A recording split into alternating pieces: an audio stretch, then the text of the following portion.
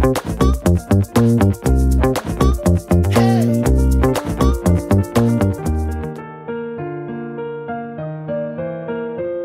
guys!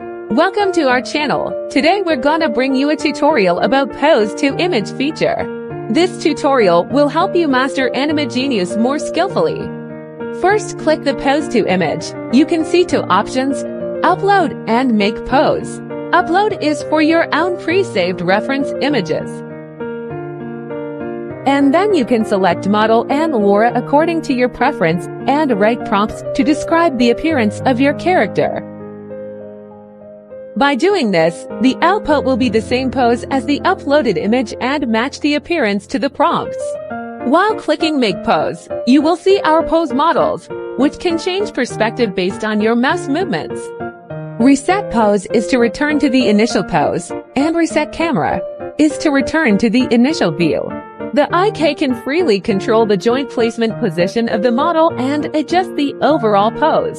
Click the blue square in the center to move the entire model position according to your mouse movements. As for rotation, you can further adjust the detailed posture of your model. After clicking it, you can notice that all the dots have turned into blue. Click a random one. You could see a spherical circle.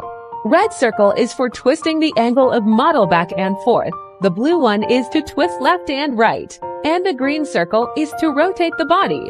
The white circle at the very edge is to adjust the angle of the joint.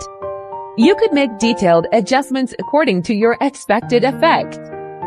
In ratio, you could select appropriate composition according to the posture of the model. Of course, if you are not familiar with the custom adjustment, you can just choose from the preset 6 pose models. Finally, adjust the pose and the view. Click Upload. Next, we choose the model and Laura, add some descriptive prompts to describe appearance. Click Generate. You can get a delicate picture of the pose you set up. Launch AnimeGenius to give it a try.